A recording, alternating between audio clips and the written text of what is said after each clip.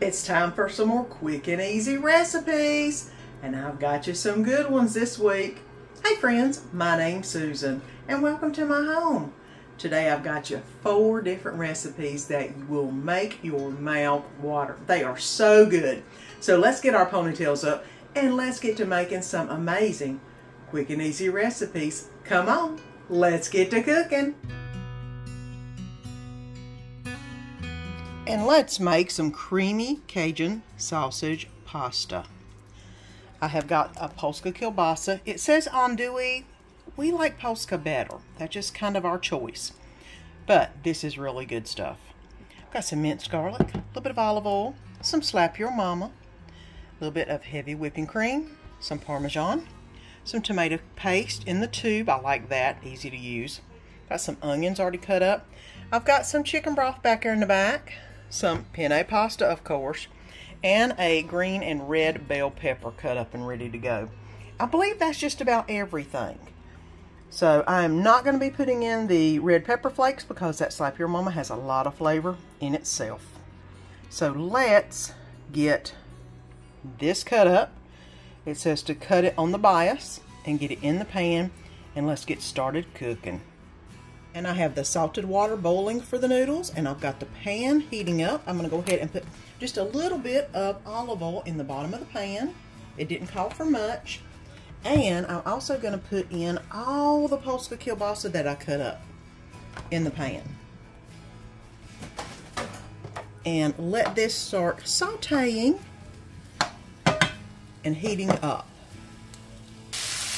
And now that that's going really nicely, I'm going to go ahead and add 2 teaspoons of the Slap Your Mama or Cajun spice of your choice to the pan.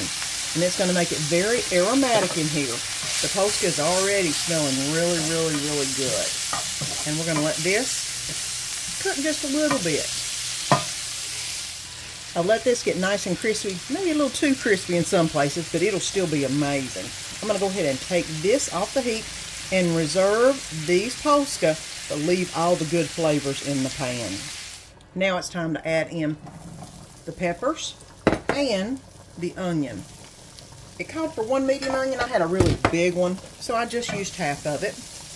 And now it's time for this. I'm going to have this on more of a medium heat for just a little bit to let this saute down and let the bell peppers get a little bit softer in the mix. And we're also going to add a teaspoon of Slap Your Mama into the peppers and the onion. This is definitely going to be very spicy. Hopefully that cream sauce will tame it down if it's a little too spicy. For those who don't like spicy, you can always use any other type of Cajun seasoning that you like. They come in different varieties. They come in different spices. We just happen to like the Slap Your Mama. It is spicy, but it is so flavorful. It makes food taste so good. So let me let this cook just a little bit, and I'll bring you back. And now that the bell peppers and onion look really good, I'm going to go ahead and add in the garlic and let this simmer just a little bit, about a minute. You don't want to burn your garlic. So we're going to let this just simmer. Now this is looking really good. I'm going to go ahead and add in, this is the heavy cream, the tomato paste, and the chicken broth. And I'm going to go ahead and stir this in until it gets nice and smooth. And I don't know if you can tell, but it has started boiling a little bit. So I am going to turn it down to low and let it simmer. It said for 5 minutes. So I'm going to go ahead and let this simmer its way down. Thicken up a little bit maybe. And then I'll bring you back whenever we get everything put together. And I've let this cook for about 6-7 minutes on low. Let it simmer basically. And I'm going to go ahead and put in the half a cup of Parmesan cheese into the mixture and get that stirred around. I hope you're enjoying this video so far. And if you are, go ahead and press that subscribe button down below and ring that bell so you know each time I put a new video up. There you go, till you can't see it. And now, let's add the noodles in. And I only made half the noodles. I can't imagine how many noodles this would have been if I'd have made the full thing. Of course, I like a lot of sauce on my noodles, so this is not a problem. And of course, the last thing we are going to be adding into this wonderful dish is all the meat we cooked up earlier. Look at that. And it's going in. And I'm going to go ahead and stir this. Let this, mind you, it's not cooled off, I don't think, but let this get all saturated with that good juice. The sauce in there. And then it'll be time to plate it up because it smells really, really good. And I don't think I need to thin it out any. I did reserve pasta water in case I did, but I like it. It looks good. Like I said, I made half the noodles that it called for. So I think we are golden on that. Let's get it plated up. And this was so good, but so spicy. I should have used a little bit of a mixture of a regular Cajun with the Slap Your Mama because it was extremely spicy. And if you like extremely spicy, just use Slap Your Mama. If not, use a mixture, but this was so good.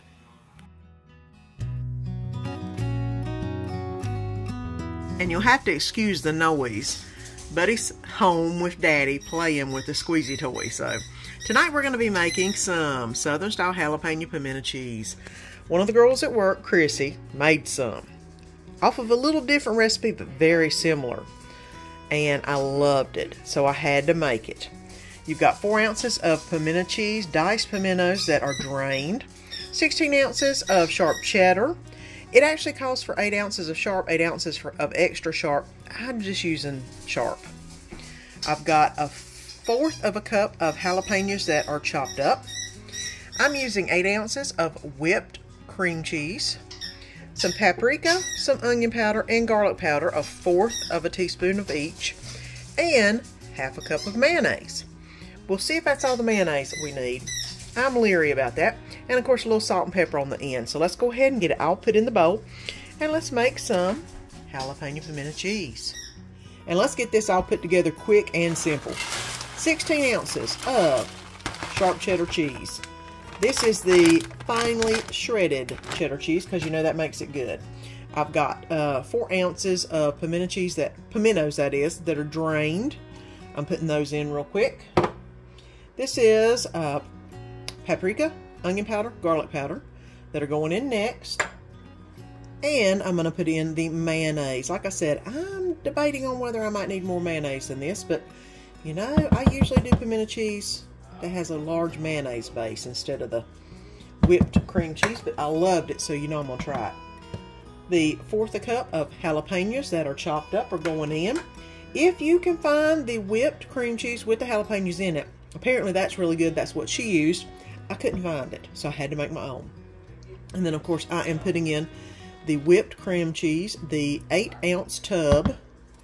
And then it is time to get this mixed up. It does say to use a hand mixer, which you know me, I don't want to get my hand mixer out. So I've got to figure out if I can do it with this spatula and it get mixed up good enough. So let's see what happens.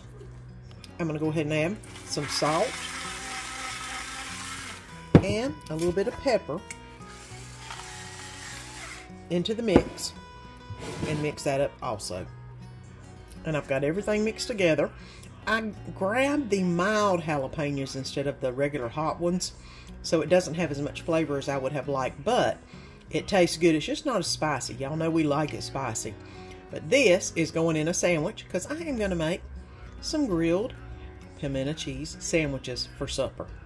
Now, the way I think to make the best grilled cheese, you got to have some butter in the pan and have it on a good medium heat.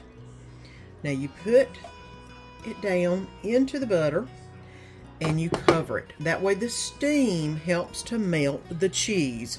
And I will bring you back whenever I flip this thing over. Now the secret to a good grilled cheese is not letting it burn, but letting it get nice and crisp. And each time you put a new slide on, put some more butter down.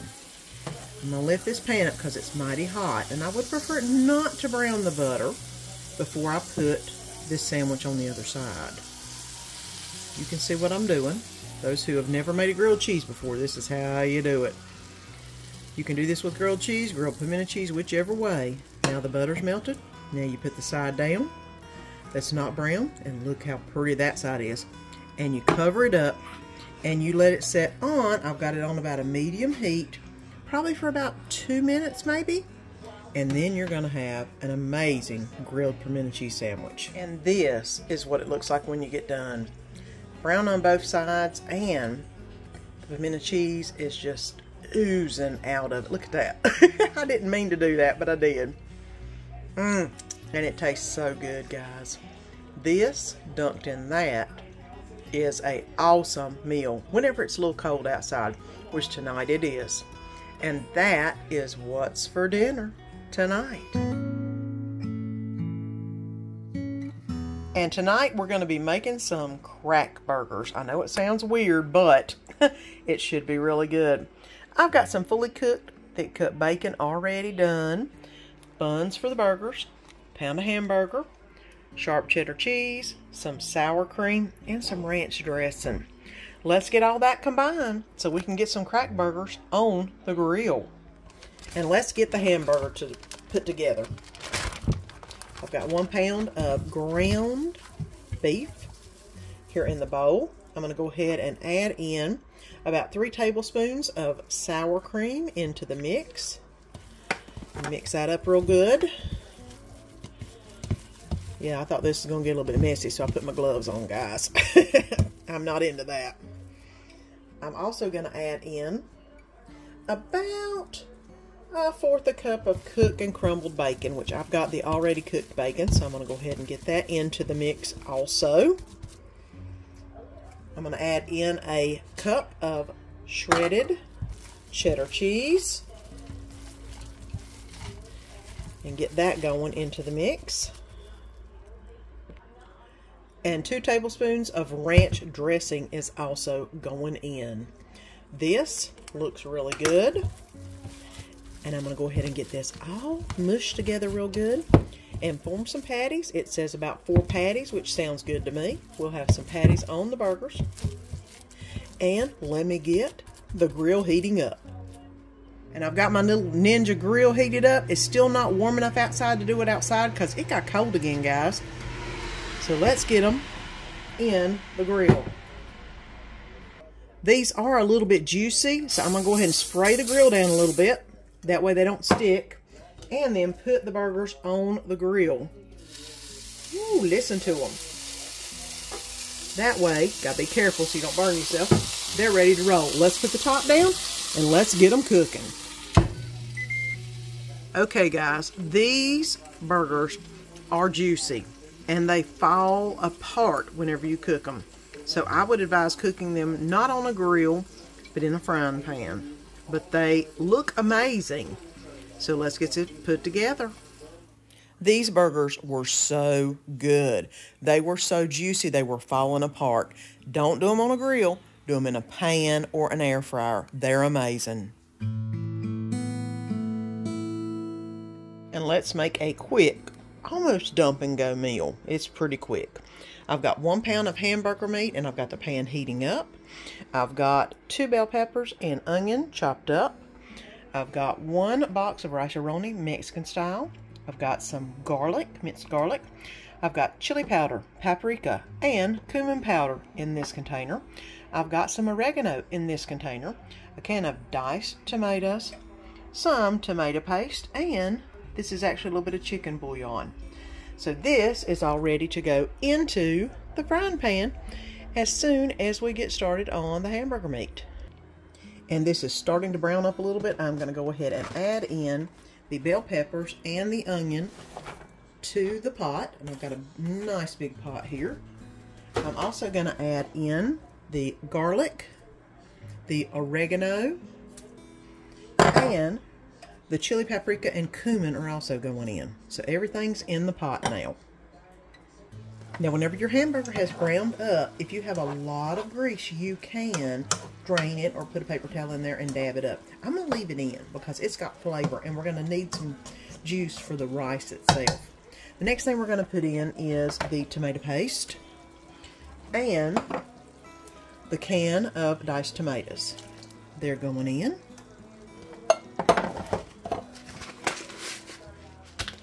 our box of rice-a-roni is going in. And I'm going to go ahead and stir that around real quick.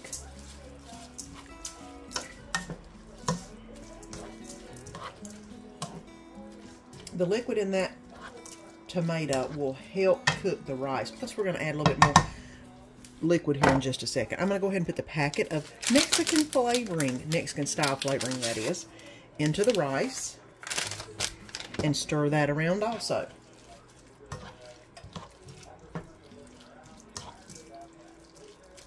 There we go.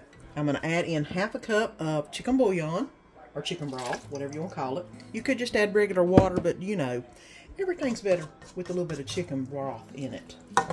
And this is getting stirred around. I'm going to turn this on high till it boils, and then I will turn it down to low and let it simmer. I will cover this and let it simmer to 30 to 45 minutes. It calls for 45. I don't know if we're going to need quite that long. I'm thinking it's probably going to be more like 35. But let me go ahead and get this boiling and covered up, and I'll bring you back whenever we get ready to put it in the plate.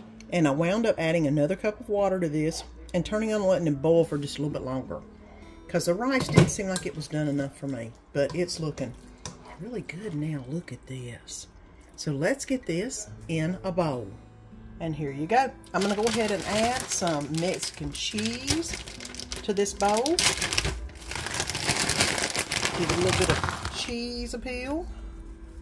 And it's nice and hot, so it should melt the cheese really good. And of course, a little bit of sour cream to go on top. Y'all know me.